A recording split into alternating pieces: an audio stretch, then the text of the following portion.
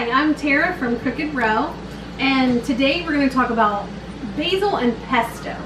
So it's the time when our basil is just so abundant and you don't know what to do with all this basil. I mean, you can only make so many dishes so fast because basil the plant gets so big and bushy so fast. If you're cutting it, it does. And so clearly I have a humongous bowl of basil, and so today we're going to make pesto. Now how I make pesto is we use about 4 cups of basil leaves and about a half a cup of walnuts, sometimes a little more, just depending on how I like the taste. And we use, some people, because I freeze mine, if you're making it fresh, add your Parmesan. And I like the chunky Parmesan. Some people like grated Parmesan. Some people like shredded Parmesan. But whatever you do, make sure it's fresh. Make sure it's not the bottle, like sawdust kind. Don't use that stuff in the green can. Use fresh Parmesan and olive oil. And so we'll put all of that into our food processor, and you just mix those ingredients. And because I try to pack as much of our food away as we can for the winter, I like to put mine in ice cube trays and then freeze them, and then I pop them out and I put them in a Ziploc freezer bag and just write on what it is. Now, that's pesto. You can also just use your basil and your olive oil, chop it up in your food processor and mix it and put it in your ice cube trays. Then if any recipe throughout the winter calls for fresh basil, you don't have to spend $3 on this little tiny pack of basil from the grocery store. You just get in your freezer, get in your Ziploc. This is why it's also important to label your Ziplocs. So I'll put fresh basil. Or when I make my pesto, I make different types of pesto with different ingredients. So I like to write the ingredients on the outside too and date it. And then when you're ready to use, you can either just throw it in your soup, your stew, your dish, however, any which way that you're going to use. I have salt and pepper here for the pesto. I don't salt and pepper when it's just basil that I'm doing. So this is going to be basil a couple different ways. Not on the table, but I also have some lemon basil growing out in the garden, and that is perfect for a cod dish that you're making, any kind of fish dish, some of the fish stews or soups, and it gives it such like a bright lemony flavor with like a hint of basil. Basil is typically, like, I love to smell basil. It's typically like a very sweet anise, or like some people think it smells slightly like licorice. Sometimes it has almost a cinnamony smell to it. I love it. It's just, oh, there's nothing like basil. But make sure, my boys cut this just a few minutes ago and it's dirty. So we'll wash our basil and come right back to make pesto. So we're gonna go ahead and make our pesto. Christopher is my lovely assistant for today. And teach your kids how to cook. Even things like this is so important because it's a heritage that we pass down to our kids. So I think that growing your food is a heritage to pass down, but cooking and preserving your food is too. And they should know how to completely take care of themselves. And so I feel like it's kind of a parent's duty. If you don't know how to cook, learn how to cook with your children. It's something that brings you together as a family, and it's just, I think it's needed. So today Christopher is going to learn how to make pesto. So we have our 4 cups of basil in the food processor, and I want to side note, there are a lot of, so there's purists who love to make pesto, and they do it with a mortar and pestle, not pesto, pestle, and where they kind of smash the ingredients together. I have seen reports online of people saying that if you do it in a food processor, it'll turn your pesto bitter. I have done this for about 7 years. We have never ever had bitter pesto. There are people who say that it'll ruin the pesto to freeze it with Parmesan cheese. I have frozen it with Parmesan cheese, and it's all the same for us. I don't know how it'll work out for you and your situation, but it's been the same for us.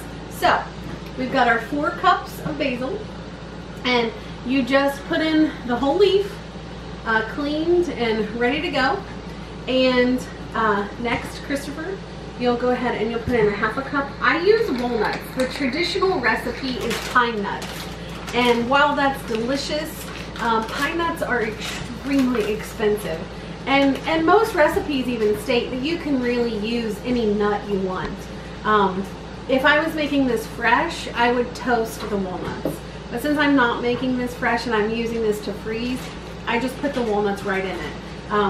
But if you're making it fresh, go the extra step to just heat it up in a skillet.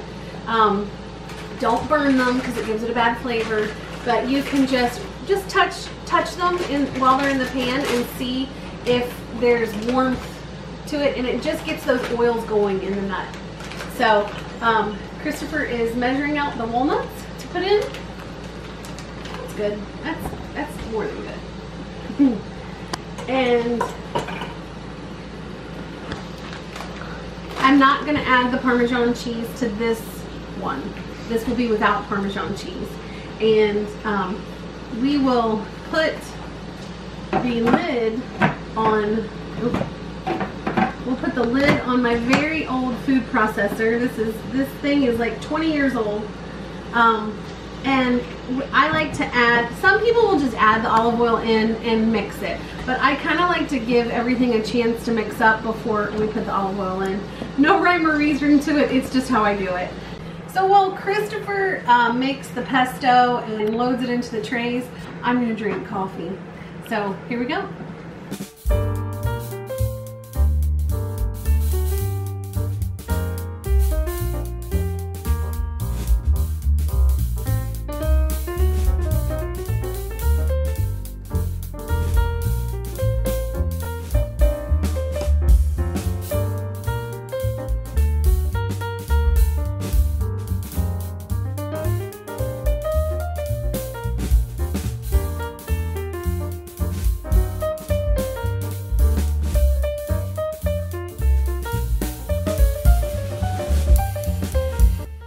So Christopher's going to scrape down the sides because there's some whole, well, not whole leaves, but there's some pretty good chunks of leaves in there that we actually want to be more ground up than what it is. So that's good.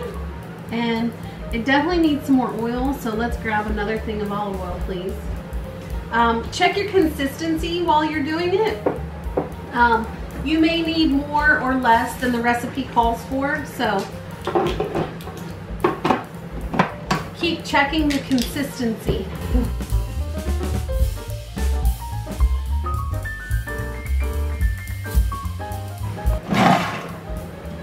Now, ours turns a little darker because we don't add lemon.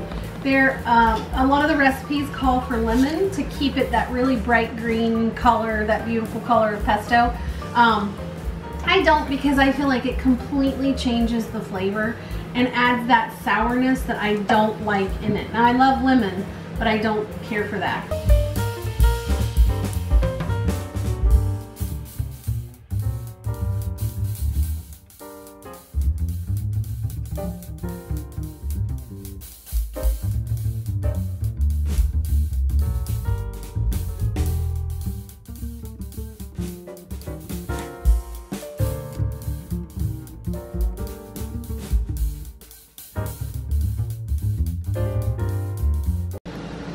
Hi, hey guys, so as soon as you get your pesto in the freezer and it gets done freezing, you're going to want to take all those tiny little cubes of pesto and you're going to want to pry them out of your ice cube dish. And so you're going to want to have little bags, little Ziploc freezer bags like this prepared. Or use gallon size. Yeah, any Our size you grocery want. store only gave us quart size. But. Yeah, and so you're going to want to have what kind of pesto you made marked on the bag, as well as the date that you made it, so you can be sure that it is fresh. And so you're going to want to have that marked down before you have the pesto cubes in the bag, because that can cause some problems with writing it. So we're all finished. Christopher did a great job. We have 6 ice cube trays full of our no Parmesan pesto.